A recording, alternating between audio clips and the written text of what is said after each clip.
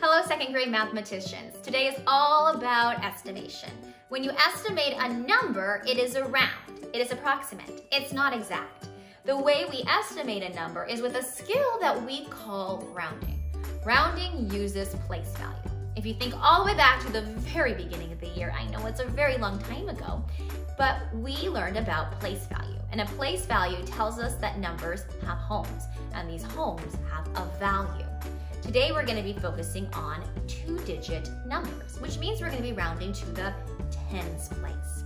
Remember this chant as we move forward. 0 through 4, you hit the floor. 5 through 9, you climb the vine. 0 through 4, hitting the floor, means that we round down to 110. 5 through 9, climbing the vine, means we're going to round up to the next 10. You might remember that chant from a long time ago.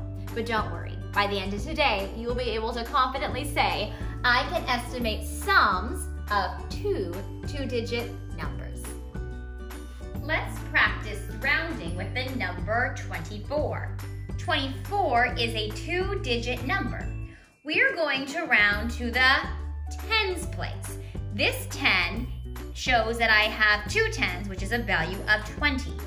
The number 24 appears between two separate tens. When we think about tens, we count by tens. 10, 20, 30, 40, 50, 60, 70, 80, 90, 100. On one side, I know that the number 20 appears. On the opposite side, I know 30 is on the bookend. So 24 is somewhere between 20 and 30, because when I count by tens, I say 10, 20, 30, 24 falls somewhere in between. Now I have to think, if I'm going to round this number to the nearest 10, what is 24 closer to? Is it 20 or is it 30?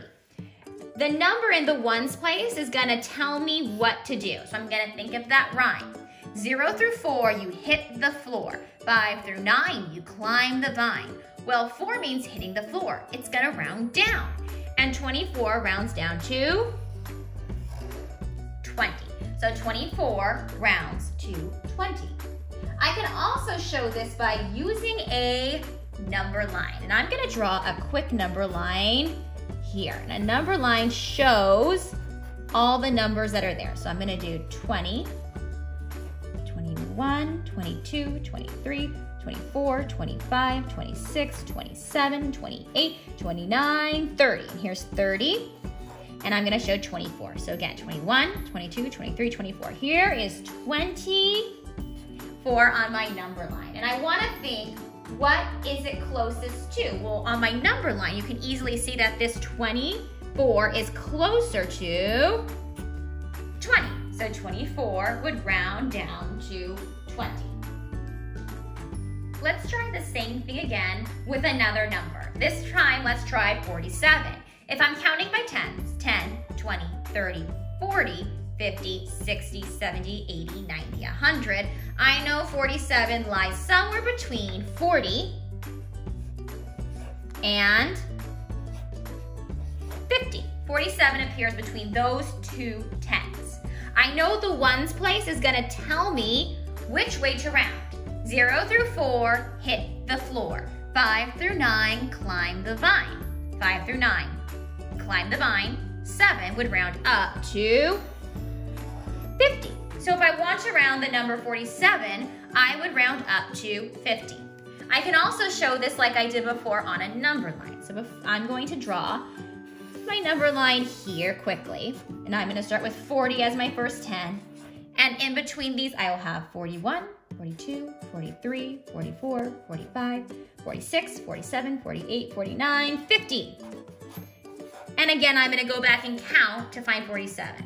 41, 42, 43, 44, 45, 46, 47. Here is 47. If I'm looking on the number line, well, what is 47 closest to? Clearly you can see that 47 is closest to 50. So 47 rounds up to 50. This time we're going to practice finding sums to an addition problem, but we're going to be using estimation or rounding to help us. The problem says estimate the sums of 18 plus 39. Remember, the word estimate means around. It's not exact. So we're not going to be adding these for the actual answer. We're going to use rounding. So first, let's start with the number 18. We need to think about what 18 would round to.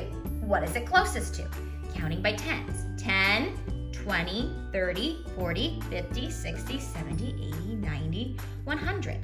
18 falls somewhere between 10 and 20. It's going to fall somewhere in between there. So 8. 8 is the ones place. And I have to think.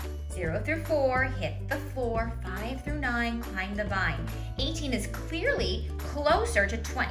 So my first add-in for my estimation is going to be 20. Let's take a look at the number 39. So again, thinking about where the number 39 falls in between. Counting up. 10, 20, 30, 40, 50, 60, 70, 80, 90, 100. One thing I've been noticing is that my placeholder for the tens place usually matches the value of the tens place in this number as well. So I notice that the 1 here is also the same as here in my 10. So this needs to be between 30. That'd be my first number. 30, and if I'm counting by tens, 30 is followed by 40. 9 is going to tell me what to do. 39. 0 through 4, hit the floor. 5 through 9, climb the vine. And I know that right before the number 40 is the number 39. They are neighbors. So this one is definitely going to round up to 40. Now I can estimate my sum, and I can use mental math for this because I know that there's a 0 placeholder in the ones place, so I'm simply just adding the tens. And this should be a fact you can do in a snap. So 2 plus 4 is 6, and the 0, which is 60. So an estimate for 18 plus 39 is 60. I use rounding to help me find the sum. So that's how you estimate, mathematicians, with rounding. Always keep that chant in your mind. 0 through 4, hit the floor. 5 through 9, climb the vine. That little chant, if you have it in the back of your mind, will help you as you move forward with rounding. Good luck today, mathematicians.